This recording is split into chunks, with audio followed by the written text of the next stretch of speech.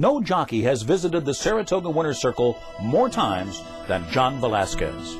After coming to the United States from Puerto Rico in 1990, Velazquez has ascended to the top of thoroughbred racing. His accomplishments are numerous: 2 Belmont Stakes, a Kentucky Derby, and 11 Breeders' Cup triumphs. Velazquez has emulated his agent and mentor Angel Cordero with his success at Saratoga. Velazquez has won 5 Saratoga meet titles and has won many of the track's biggest stakes. In 1996, Velazquez won his first Grade 1 at Saratoga when he took the test with Capote Belle and later partnered with his father-in-law, Leo O'Brien, to ride Yank's music to an upset victory over Escena, My Flag, and Listening. Velazquez was the regular rider of Left Bank. After winning the 2002 Tom Fool at 7 furlongs, the duo successfully stretched out to 1 1/8 in the Whitney. After tracking a fast pace and taking the lead turning for home, Left Bank held off Dubai World Cup winner Street Cry and Lido Palace.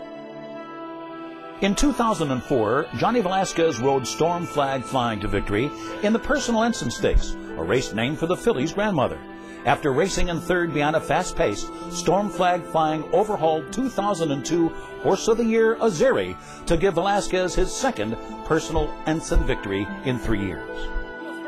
Azeri is confronted by Storm Flag Flying, 2 champions at the 8th pole together with Nevermore third, 1 furlong to go. Johnny Velazquez asking Storm Flag Flying for everything she has, and she has forged past Azeri. On the outside, Nevermore third. They're coming down to the finish, and Storm Flag Flying has defeated Azeri by a length in the Personal Ensign. Velazquez won Saratoga's biggest race, the Travers, the following year with Flower Alley. Under a strong ride from Velazquez, Flower Alley overtook Wood Memorial winner Bellamy Road with a furlong left to win by 2 1/2.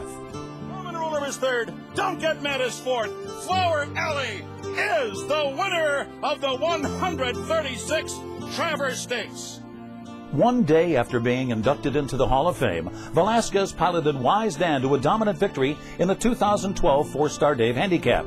Wise Dan would go on to be named Horse of the Year for 2012 after adding victories in the Woodbine Mile and the Breeders' Cup Mile with Velazquez aboard.